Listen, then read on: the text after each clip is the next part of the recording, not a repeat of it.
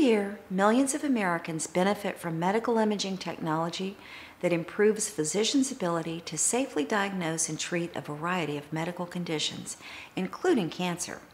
It's important to know your options, the risks, and the benefits of each imaging device.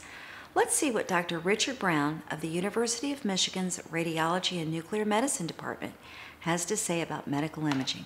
The purpose of medical imaging is actually changing. Initially, and until recently, purpose of medical imaging was to detect disease, to determine the extent of disease, and after the initiation of treatment, to determine if the treatment is working. In other words, is the disease responding? CAT scans and MRIs are used to detect disease by evaluating anatomy, changes in structure. The difference between MRI and CAT scans is CAT scans use ionizing radiation, X-rays, and MRI uses a combination of magnetic fields and radio waves to generate the images. So the advantage of MRI is that it does not use ionizing radiation, but both get you to the same place. Now, the beauty of PET scan, and now we call it PET-CT because they're fused, is that PET detects disease not only by changes in anatomy, but changes in function.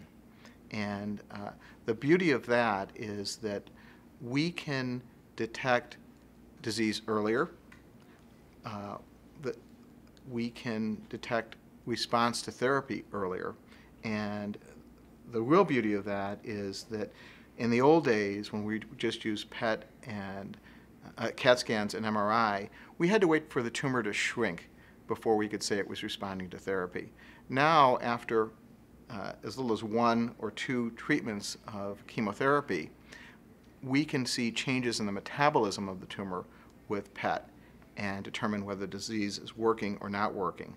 And I hope this is not getting too far off stream, but then the future of this is that we're going to start to do adaptive therapy. So if we're giving you a new treatment and the tumor is not responding metabolically, instead of waiting 2 or 3 months, we can change that, adapt the therapy to make sure that you're getting something that's beneficial to you and minimize any unnecessary toxicity.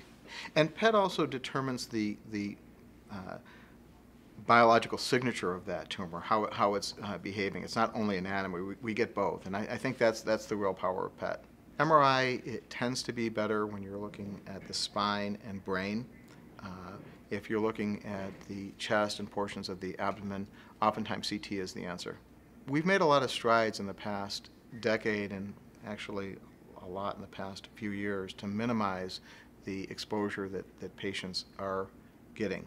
You know, I think that the key is that if a diagnostic test is needed in order to determine therapy or manage the patient, I would not be worried about it. You don't want to get any unnecessary radiation. So I think it's always good to ask the physician, why am I getting this test? How is it going to affect my management? And then the important thing is that since these advances are made over time, you probably want to be done in a facility that's as close to state-of-the-art as you can get on a modern piece of equipment. And I think it's fair to say, what kind of radiation am I getting from this?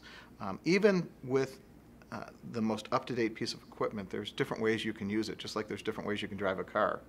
At the University of Michigan, we pay a lot of attention to minimizing the dose as much as possible. As a matter of fact, we've done a number of pregnant patients that have had lymphoma. And what we do in that circumstance is that since PET makes its diagnosis by the metabolic signature of the tumor, we really only need the CT to give us a broad picture of the anatomy. In other words, where is that glucose being metabolized?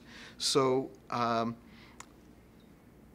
one of the things that we've done is markedly decrease the CT dose from the PET. So instead of giving, 100, we will give 10. And what we also do with pregnant patients is we will half the dose of radioactivity and double the scan time. And the pictures are absolutely magnificent. The real issue is age. In younger patients that are going to be around maybe another 80 or 90 years, you want to be concerned about every bit of radiation. If a patient's in their 80s or 90s, they're probably not going to face any significant risk from the radiation, but we're always aware of it, and we do try and minimize it, and that's one of the big pushes in the radiology community, to really minimize the exposure by getting the answers that we need for the physicians taking care of the patient. ALARA is an acronym that stands for as low as reasonably achievable, and it actually is more of a term for exposure to others around than the patient, but you really don't want to expose anybody to unnecessary radiation. One of the things that's occurring now and was developed here by Dr. Kaminsky and Dr. Wall is radioimmunotherapy for lymphomas.